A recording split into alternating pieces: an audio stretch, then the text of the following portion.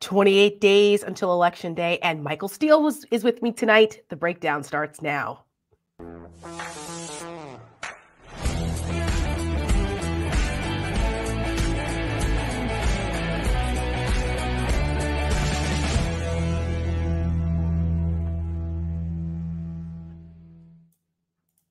Welcome to the breakdown. I'm Tara Setmayer. That is not the Rick Wilson. That is the Michael Steele. The Rick Wilson is out traveling, doing Lincoln Project business. So, of course, I had to bring in Michael Steele, friend of the show, one of my favorite people in the whole world, to come hang out with us and talk a little bit about what's going on. Given we're 28 days from the midterms, Michael, it's always fun to have you, my friend. It is so good to be with you, Tara, as always. I'm doing my best Rick Wilson impression, but, you know. Right. We're working on it. That's right. You actually have more hair than Rick Wilson does. I know. just a little bit. Just a little bit. I don't know for how much longer, but that's such a sad thing to say. But yes, it's true. Oh my goodness. Well, I'm happy you're hanging out with me tonight and our audience, because there's lots to talk about. We just had a long weekend, and you know, the fire hose of fuckery never slows down. Right. And, you know, you and I were actually in Philadelphia together on Friday for the Unconvention, which was a Michael Smerconish Bipartisan Policy Institute United America joint effort at the National Constitution Center, where we were talking about the stakes facing our democracy, how we fix it, and where people like myself, who are politically homeless now, where we go, you're still hanging on I'm to still the homeless, GOP. even though I'm inside the house. So it does, You're still trying. But it was we were on different panels though. I was in the afternoon, you were in the morning. You got out of Dodge, but it was great to be a part of that event. I think it's important for people to feel as though their voices are being heard, and for like smart people to get together with fellow Americans to talk about how do we solve these problems, because this election cycle, as you know, Michael, there are a lot of crazies on the ballot. There are. Woo! There are. You're absolutely right. The Unconvention is a collaboration between the Bipartisan Policy Center and Michael Smerconish. I serve on the board of the Policy Center. And so we were very excited when we were approached to do this and sort of break in this concept of getting people thinking about and energized around the idea of democracy and the importance of it. And the role that they play as citizens, obviously. Yes. And to your very important point, a recognition that, you know, these people who are on these ballots are an extension of us. So if you think yourself to be an a-hole denier of what happened in 2020 and want to turn back the clock on human rights and voting rights and things like that, then okay, this is your crew. But we suspect most Americans aren't. And so creating a platform where they can feel a sense of collaboration and a sense, to your point about being homeless, recognizing, I may not have a quote home, but I got peeps, right? I got people around me who are in this fight for the right reasons, all trying to pull in the right direction. So it was a great turnout. In fact, we had planned, Tara, when we first put up the idea, I'll probably get about 200 people show up. Well, it's sold out within the first hour. There was like 600 people there. With 600 people there and another 2,500 or so online. So it was amazing. Streaming.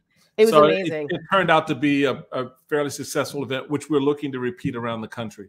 I think that would be fantastic. And if you have never been to the National Constitution Center in Philadelphia, it is well worth the trip. It is beautiful. And I got a little misty-eyed in the room with the founders.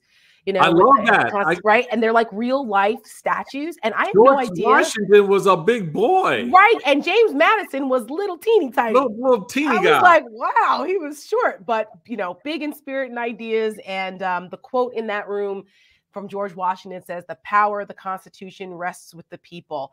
That is something that I used at the conference. And I want to remind everyone listening that is absolutely the case. We still have the power to vote. That is the most powerful tool in this entire operation, because you get the government you deserve. So, you know, folks, I always say there's more of us than there are of them. And it doesn't matter unless you go out there and vote and take a couple people with you. So on that note, public service announcement. There you go. Let's get back right into like I said, there's always fuckery going on. And Fuckery! Last week in the Republican Party always sums it up. It's Tuesday. Roll it.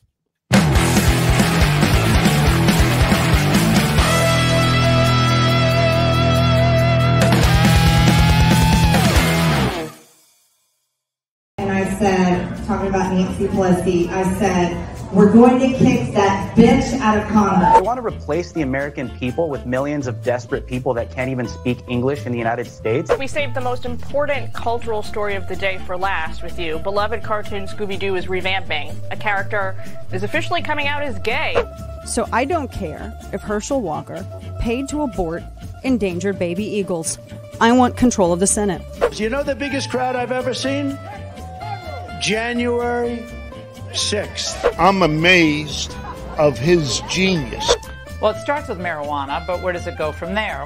I say the N-word. Well, it means the nuclear word. Donald's the only boy that can straighten it out, I'll tell you that. If you're meek or weak or you're a bitch, you need to hit the bricks because it's finished. That movement is dead. But right now, there are two parties in this country. The party of Trump, and the other party is called We Hate God.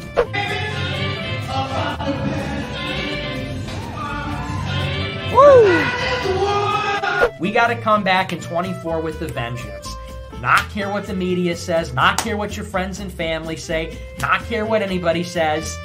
It's got to be Trump 2024. Make America great again, or else.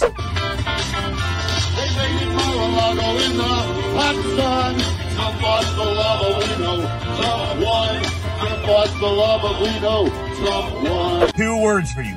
Two words for you. Joe Biden is a freaking idiot.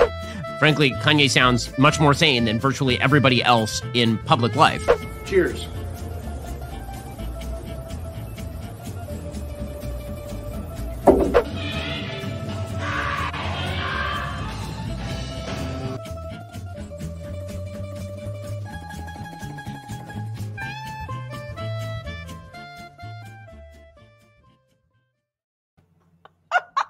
Give it up for Randy Watson, everyone. Sexual chocolate and Randy Watson. What the fuck was that? Oh my God. Okay, so we came into this talking about being homeless. Thank God. Because if that's what's inside the house, oh Lord bless us. I'm saying, Michael, I keep telling you to come on over here and get away from those loons. This is my God, where do I start? There's a couple things. First of all, the James Brown, Randy Watson impersonator. I don't know what that was. That is embarrassing. But, you know, the idea of Marjorie Taylor Greene talking about kicking any bitches out of Congress makes my skin crawl. Yeah. You know, she's the bitch that we need to be kicking out of Congress, along with her other one, Lauren Boebert. But, you know, this tone that they have, that they're this of entitlement and superiority and hypocrisy on top of it all, the Family Values Party, is just insane. And the racism. Michael, I know you saw this because Marjorie Taylor Greene was on a roll the last couple of days. Yes. I want to run this between her and Tommy Tuberville, the comments, the racist comments they made over the weekend, and then we'll get into it. Some people say, well, they're soft on crime. No, they're not soft on crime. They're pro-crime. They want crime. They want crime because they want to take over what you got. They want to control what you have. They want reparation because they think the people that do the crime are owed that. Bullshit. Joe Biden's 5 million illegal aliens are on the verge of replacing you, replacing your jobs, and replacing your kids in school. And coming from all over the world, they're also replacing your culture.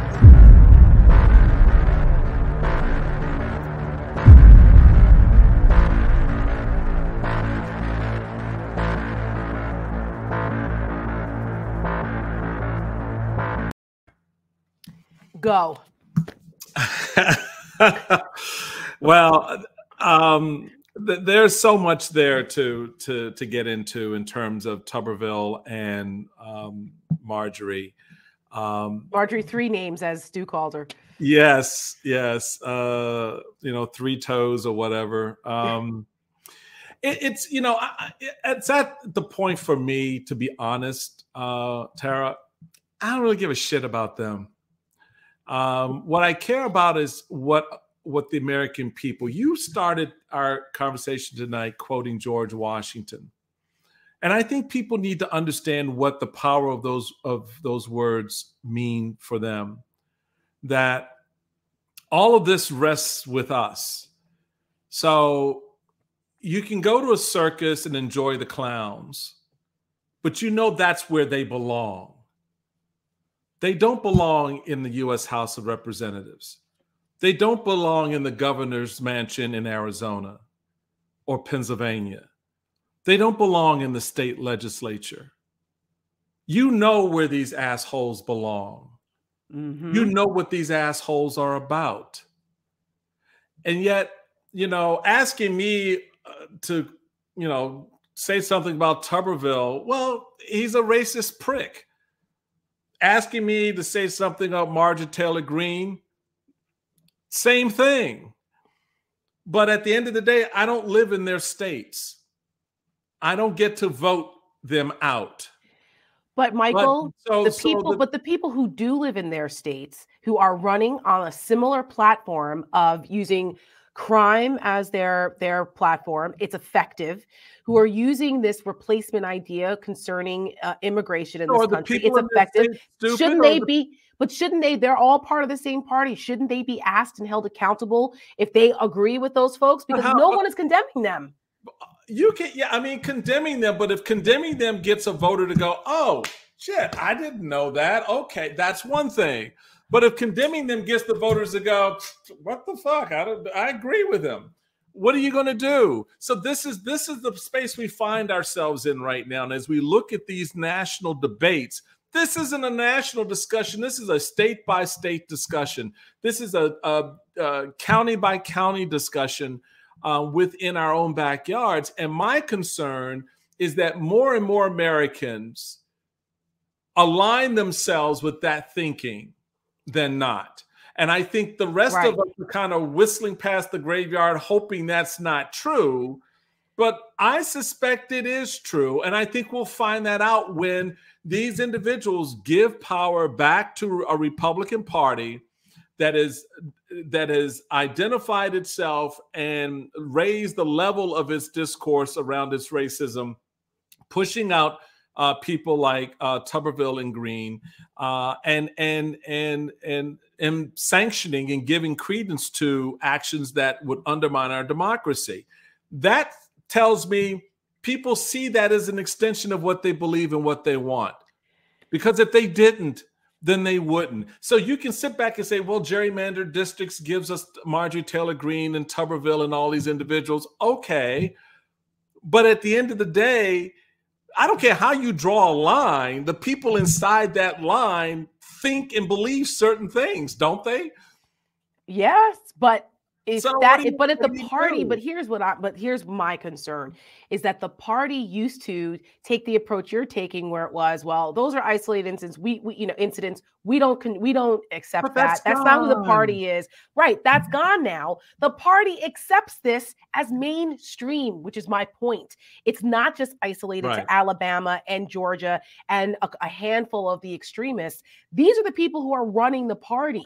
They are the ones that are winning the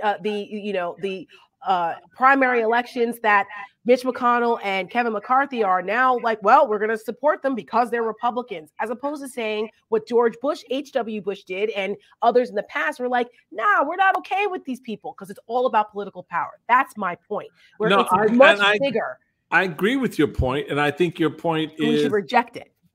I agree with that too. But the question is, how many times have we had discussions together?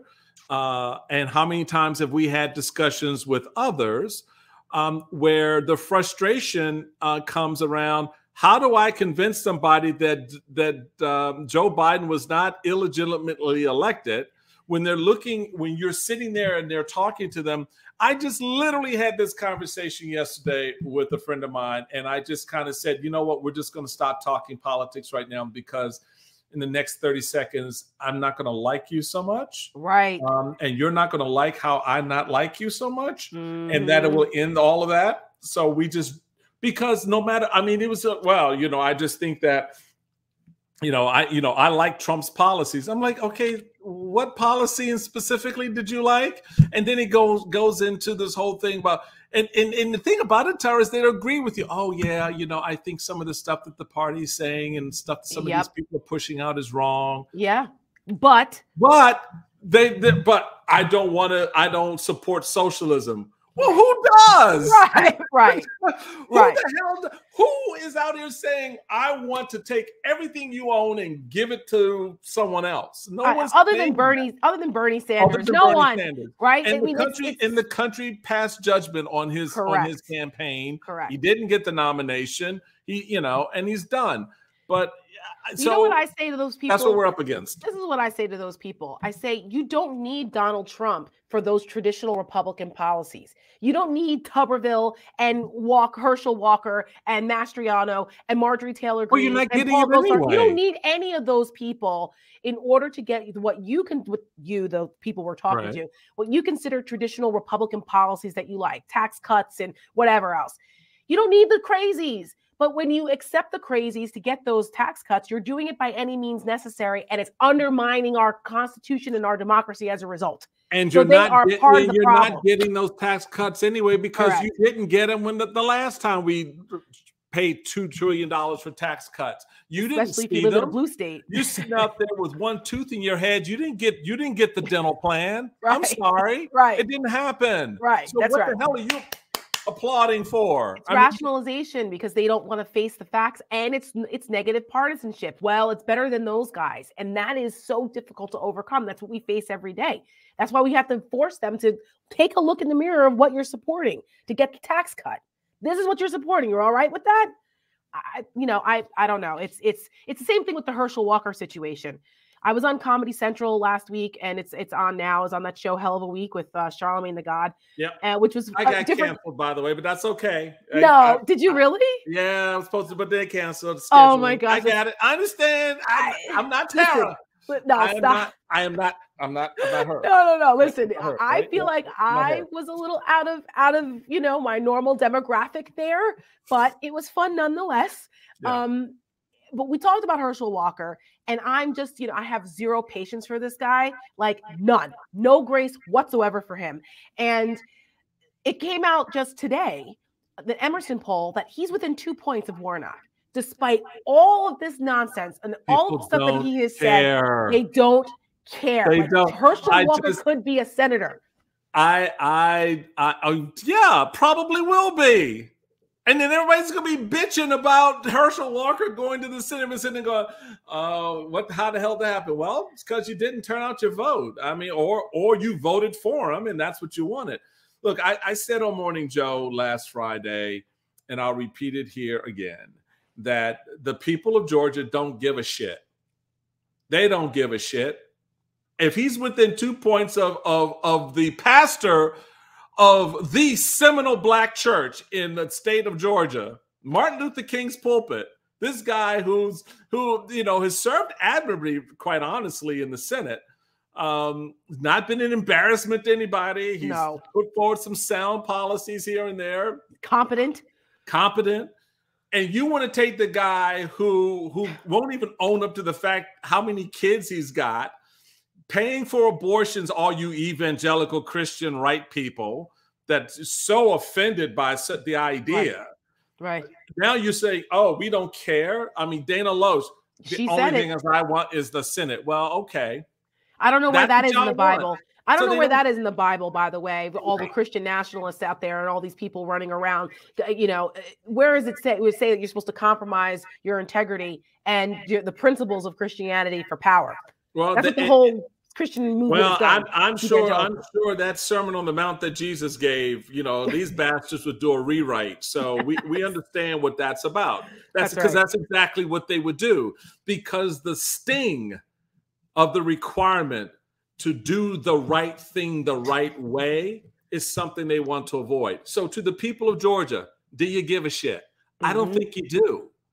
I don't think you do. I don't think you really care whose abortion he paid for. I don't think you care how many children he's had by how many different women.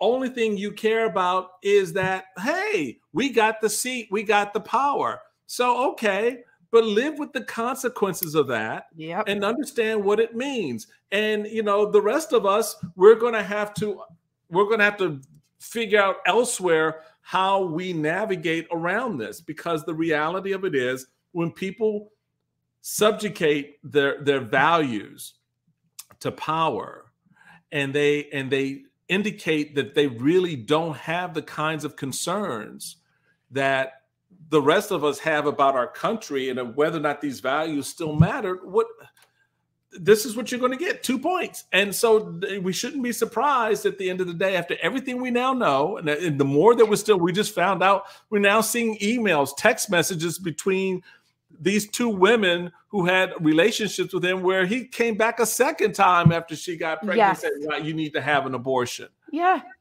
And they don't care. They don't care. But we're not talking to the Republicans necessarily that are so entrenched, the MAGA Republicans. We're talking to the Republicans who voted for Joe Biden and the independents there in Georgia who can make a difference here. And Democrats need to do what they do and get their voters out, plus just peel off a couple percentage of those Republicans, and you deny Herschel Walker and deny the rest of us having to suffer through 6 years of Senator Herschel fucking Walker. So how does Herschel Walker solve the what's his plan for climate change? Oh, just wait till the good air replaces the bad air.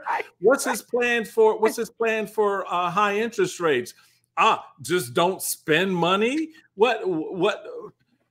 Come on, people. You can't take your head out of your damn ass, for God's sake, and look at what's in front of you and recognize that of all the people on the planet, or certainly within the state of Georgia, who should be running for the United States Senate, that brother ain't the one. Exactly. And Democrats, they should be running those ads. We're doing exactly what you just said. What is Herschel Walker's plan for this, and this? What they think voters care about? And listen to the asinine, uneducated, unqualified answers that he gives. And if that's what people care about, then is this the guy you want? I just don't understand why there aren't more hard-hitting framing of this, because you see the way Republicans fight. I just saw a story about out in Arizona, Peter Thiel. So you're about to go to Arizona. I'm glad you did. Yes, we're going to Arizona now because Peter Thiel's out here funding Blake Masters. He's one of his proteges. I think Blake Masters was his chief of staff. And because he's done with J.D. Vance now. We're going to get to that in a second too. But he's out here funding these fake conservative publications. And I saw this because I saw this and I thought to myself, this is exactly what the Russians did. Their propaganda, intelligence operations from 2016 on to draw people in. They would put like legitimate news stories or innocuous stories about the weather or local sports or something to get people to click on those publications. And then it would be a whole bevy of propaganda, lies, conspiracy theories, whatever, mixed in. And that's how I would draw the, less informed folks to go, oh, well, I didn't know that. This is exactly the playbook that now Peter Thiel and Republicans are using in places all over the country where local newspapers have dried up. So they don't have the same local newspapers, the trusted, local papers. They're dried up and they're filling that void with these propaganda, BS, paid for newspapers. And I'm thinking to myself, this is what political asymmetrical warfare looks like. And I don't think the Democrats are prepared for it. This is what Republicans are doing. They're coming from all sides. Well, and Democrats are still out here arguing over, how many dots in a Medicare proposal. Well, they're not only not prepared for an asymmetrical war, they don't even know what kind of war they're in. I know. We have a series called The Game You're In that Trigby and Maya host on Mondays. They're doing town halls now, but you have to play the game you're in. They don't get that. So that brings me to Arizona and Kari Lake and Ms. Hobbs. What the hell are you doing, Hobbs? I'm not debating. I don't want to debate because I just don't want to give a platform to this stupid. Mistake. Get your behind in front of a camera and put Carrie Lake next to you and shut her down. This is not hard. The woman is crazy as hell. She's a fake. She's a fraud. She's a phony. Call her out. This woman supported Barack Obama, for God's sake. Tell it. All right? She supported, she was all up in the anti-Trump, never Trumpism in 2016. She's an opportunist, to put it politely. Yes. Right? Call her out. She's perpetuating a lie. She's perpetuating deconstruction of our country, our values, our democracy. Call her out. Every time, get on a debate stage, and every time this woman opens her mouth, turn to her and look at her and say, and that's why you're unqualified to be governor. And next point. Exactly. And that's why you're unqualified to be governor. She is unqualified. Yes, she looks good. She sounds pretty and she's quick-witted, but she's dangerous as hell to the people of Arizona. Another group of folks who, again, I don't understand what you see that I don't see, but what I do see is Danger Will Robinson. Danger Will Robinson. Yes. And she's sitting here and acting like, well, I don't, I'm just not going to debate her. Yeah. Like, that's going to do what? What do you think happens when you don't debate the woman standing next to you who is like spewing all of this anti-democracy stuff that you don't have a plan in your brain to push back on that? Come on. And you don't give voters a side-by-side real life contrast? What are they thinking? Again, this goes back to old school tactics. That, oh, I'm not going to debate my opponent to elevate them. That's when you're up by 35 points. Thank you. Not when you are in a double, in a single digit race with someone who is getting way more earned media than you are. Right? A lot of people know who Carrie Lake is. Can you see the fakery with the damn vacuum cleaner? I mean, yes. Seriously. I mean, it's just, and so this is one of those situations where I call her a Trump fembot, because she is taking pages out of the Trump playbook where all publicity is good publicity. Doesn't matter if it's good or bad, because that still gives her a platform. So I don't know what they're doing. Meanwhile, you have Republicans now that are coming out, and the same Republicans in Arizona supported Katie Hobbs. Well, that's wonderful. Convince her ass to get on the debate stage. Please. You got 2 weeks. Do it in the next 10 days. Just a debate. I mean, because you know what Carrie's going to say. Of course, it's all there. What is she going to say on pick a topic. Pick a topic. I just don't end with the election was a lie. If I'm governor, I'm going to overturn the 2020 elections. I'm going to, we're going to make sure Trump wins in 2024. And you're unqualified. You're just unqualified. Arizonans, she's unqualified. Yes, right? That's it. She is a 2-bit TV host. She's unqualified. Yes. This is her first run for public office. She's unqualified. That's right. She has no clue. She is a sycophant for Trumpism. Do you want that in this state? We've already proven the lie here in Arizona. Yep. 3-4 times over.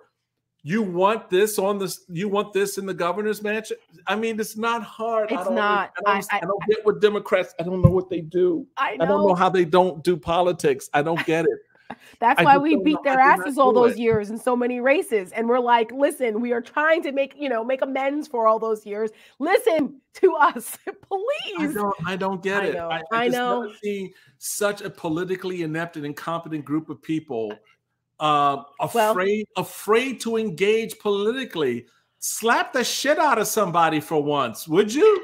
Politically. Not literally. Right. Politically. This isn't a Trump rally. This isn't a Trump rally, okay? Just make them pay for their words. Make them pay for their words. They hand it to them on a silver platter all the time, and Democrats go like this. And they fumble the ball all the time. You talked about the founders at the unconvention in the room at the National Constitution Hall Center. Yeah. Center. Could you imagine? Could you imagine this group of Democrats in that room? They'd be shrinking in the corner like, I don't know. It's just too many people in here. I don't think we can say anything. I know. Well, I say Anyway. that this is exactly why the Lincoln Project exists and needs to continue to exist, because somebody has to be the tip of the spear. And we're doing our best to do that. And that's why we are at the front and center of all of this, because somebody's got to do it. Speaking of also one, yes, yes, he is. Another race in Arizona, which concerns me greatly and should concern everyone because it has incredible consequences besides the governor, is the Secretary of State's race. Yes. These are the races, and we've been saying this and emphasizing this on this show and throughout Lincoln Project. We have been telling people, please pay attention to the Secretary of State race in your state, because they are the overseers of your elections. And you have all these election deniers running, and they could potentially win. And this guy, Mark Fincham, let's be clear. Yeah, I know. Like, this guy in Arizona could win. Yeah. He's up in the polls, Mark Fincham, right? So if he's up in the polls, that means that tells me that Carrie Lake is actually winning this thing, that Katie Hobbs is not, because I don't see people ticket splitting where they're voting for her, but not him. Split up. Right.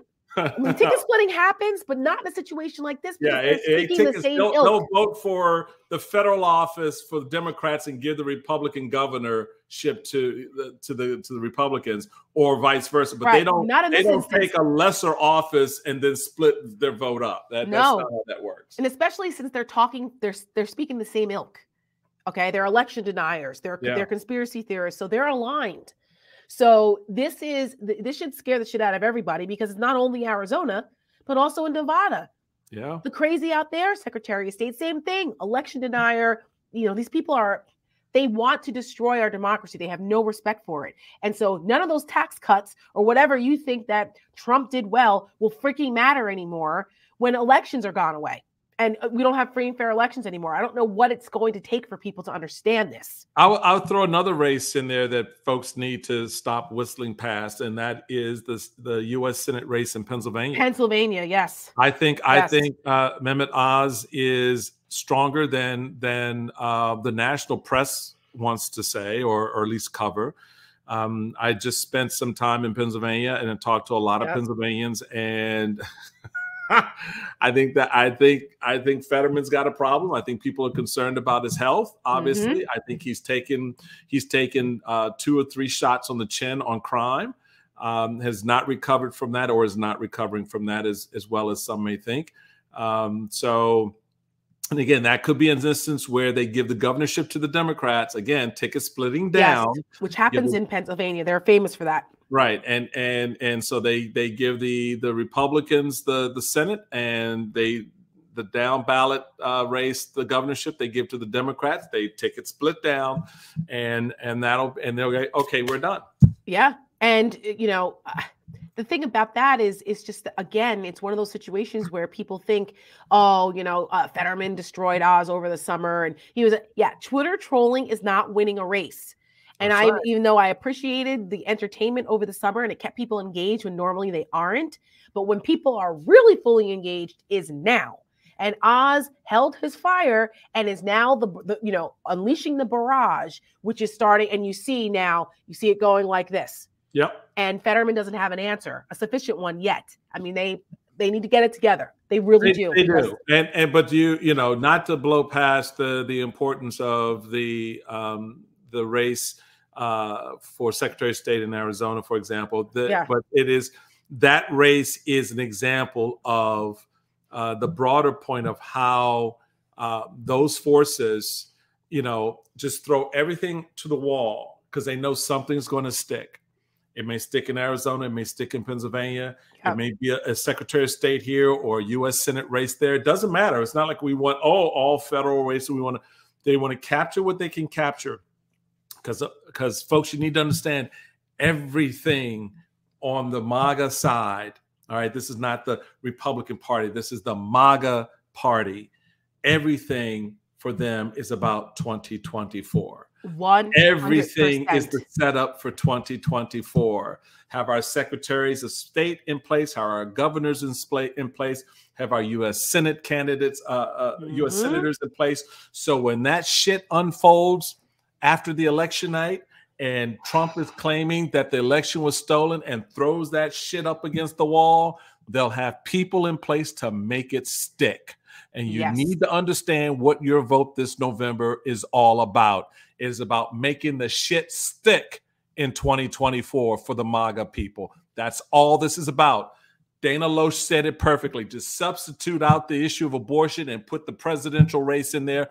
It's all about, I want the Senate. Why? Because we need to make the shit stick when it gets to the Senate and they start casting the, those electoral college votes. What about that Arizona race? We need to make the shit stick. So when that Secretary of State says, I'm sorry, this election is invalid, boom. That's what this is about. And add that up to the, and you add it up. There you Wisconsin, go, Georgia, Pennsylvania, Arizona. And what happens? You don't, if that, imagine if these people were in office in 2020, we would have President Donald Trump again. And God knows where the democracy would be. So that's what's at stake. Get your head out your asses. Understand what's right in front of you. That smell you smell ain't roses, baby. Yeah, that's right. You need to understand what this is about. And you have to be registered to vote. You have to be prepared to go stand in damn line. They're going to make this as hard for you as possible. They're going to make it untenable, unbearable. That's all right, baby. You just stand there. Bring your own water. Bring your own potty. I don't give a shit. But be in line. Do that vote thing, because it's going to make a difference. I've been saying it for a while. Tara's been saying it for a while. Overwhelm the ballot box with your vote. Yes. Overwhelm the ballot box with your vote, because that's the only way you're going to beat back on this. And then when you do, we can begin to put in place the corrections that we need to make sure this shit don't happen again and it never sticks. Exactly. That's my soapbox for this moment with that. Welcome to the TED Talk. Thank you for coming with Michael Steele. 100%. I've been saying this for years now, and that this is what's at stake. And the power, deny them the power. And the way to deny these people the power is by using the power of our vote. That is how you do it. And exactly. don't take any shit from anyone about that, you know, it doesn't matter, or, well, who cares? No. If you think it doesn't matter, just look at how close the last election was. It might not have been electorally close, but it was close with votes. Less than 10,000 in, or roughly less than 11,000 in Arizona, less than 12,000 in Georgia.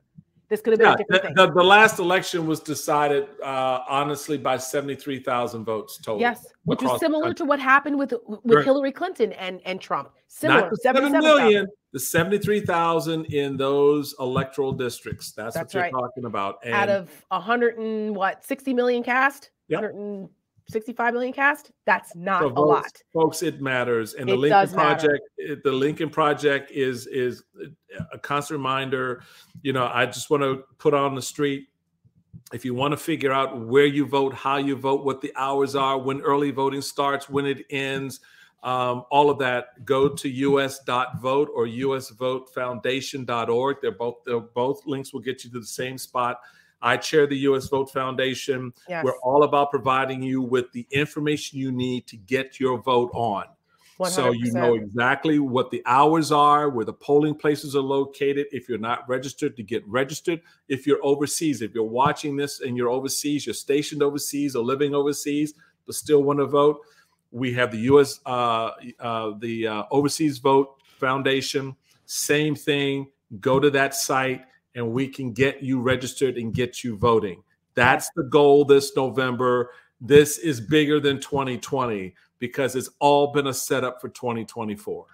Absolutely. And we also, I think, have a graphic specifically for our folks in Pennsylvania as well, because our union, the union is one of the Lincoln Project clearinghouses. It's curated, it's its own thing, but it's curated under us, that helps with volunteers and gets people information on voting and all of that. And this week our focus is Pennsylvania. We've done a town hall on that yesterday.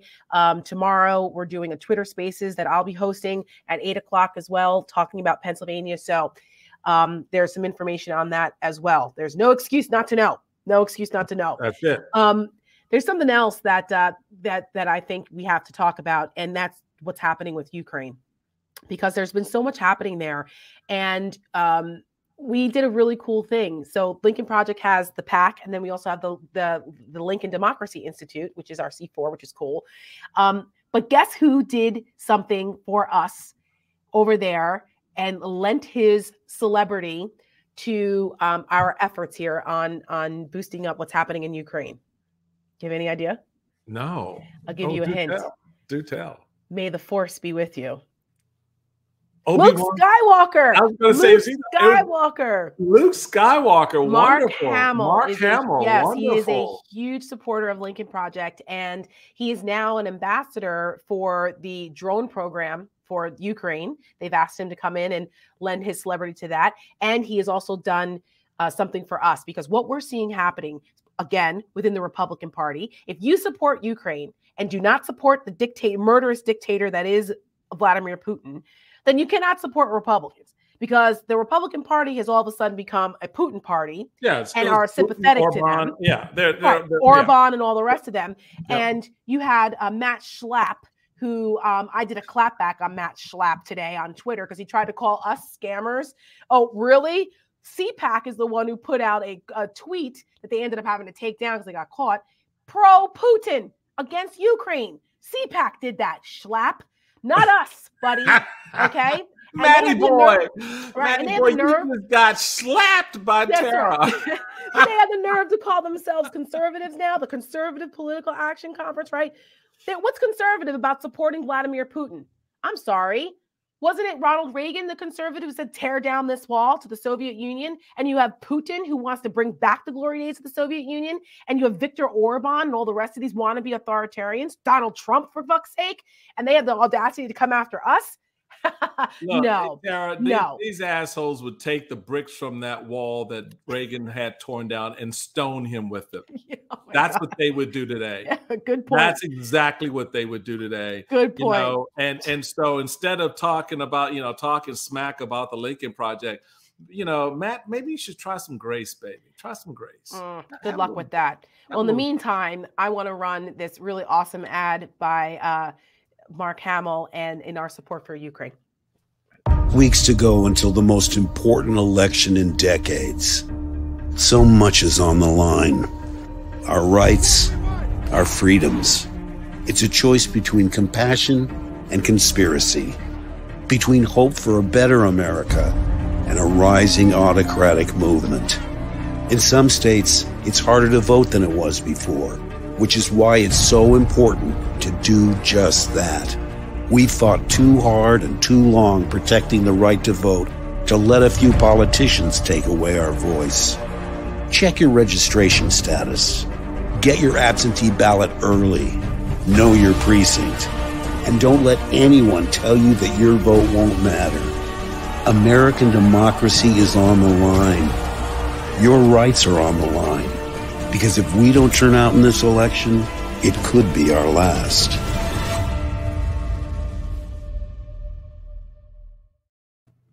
Nice. Yes, that was my fault because I was talking about his role with Ukraine and the drones, but it's a GoTV ad, which is important because it's all related. Because you have to get out there and vote. You have to deny these people power. Again, if you support Ukraine, you don't want Republicans in power because they're going to pull back and not support the Ukrainians anymore. They don't want to give them military aid. They don't want them to enter NATO. They don't want to have our strategic alliances with Europe strengthened. They're going to give Putin everything he wants. Trump has basically said so. So it's just it all runs in together. And Lord knows what other documents there were down in Mar-a-Lago that are sitting in a Kremlin desk somewhere. What are the dolls called that you take out? Oh yeah.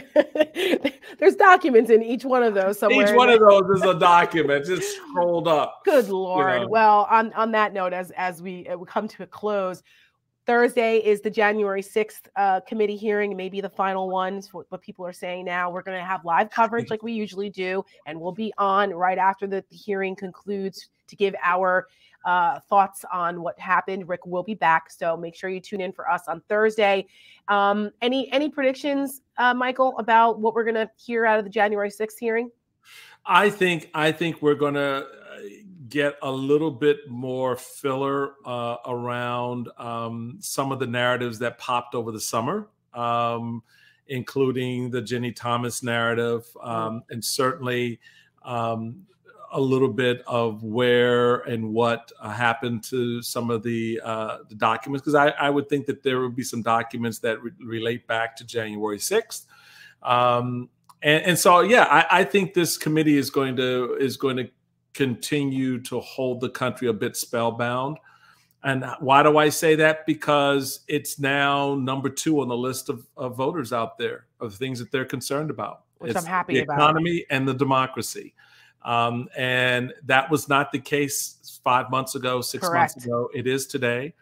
And I think January 6th has done, the committee and the members have done a good job. So look for more of the story to be told. And it's going to continue to feed how voters feel about republicanism, or more importantly, MAGA-ism, and the relative role that it's all played to the horror that we saw on January 6th. I hope so. I hope so. It's there's so much at stake. Midterms have never been more important than now, really, honestly, truly. And I know that what was that Washington quote again? Before we go, what was that Washington quote again? The power of the Constitution rests with the people. Okay, now, so if y'all just want to take that and use that as toilet paper, that's your choice. Right. But if you don't, then you may want to consider very hard who empowers you or who you empower with your vote. Absolutely. And big thank you to Mark Hamill. And in the illustrious words of Luke Skywalker, may the vote be with you. There you go. Thank you, everyone. Thank you, Michael Steele. Absolutely love you. And I'll see you soon. Thank you, everybody, for watching. We'll be back on Thursday, like I said, after the January 6th hearings. They start at 1. And don't forget, we're speaking tomorrow night at 7. And the Twitter Spaces I'll be hosting on Pennsylvania tomorrow night on Twitter at 8. I kept it clean, Rick. A little bit.